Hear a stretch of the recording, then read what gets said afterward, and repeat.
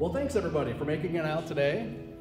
Typically, about March Madness time every year, we do a little staff awards banquet, and we like to honor a few people that kind of have been with our organization for a long time, but we also like to, show some appreciation for other people that have helped with the world of developmental disabilities, and certainly here in Mercer County.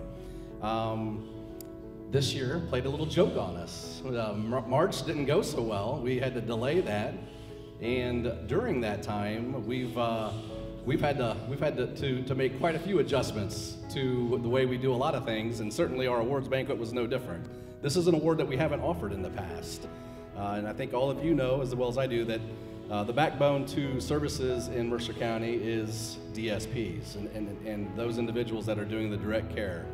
And so, certainly this year tested our DSPs, and one of those examples is why we're here right now, and Ed, why you are here with us right now, because I think you are one of those individuals that stepped up this year and took on some risk and took on some responsibility that we certainly appreciate. Charlie, when you came down with COVID, Ed at that point decided that he was willing to continue working with you in your apartment.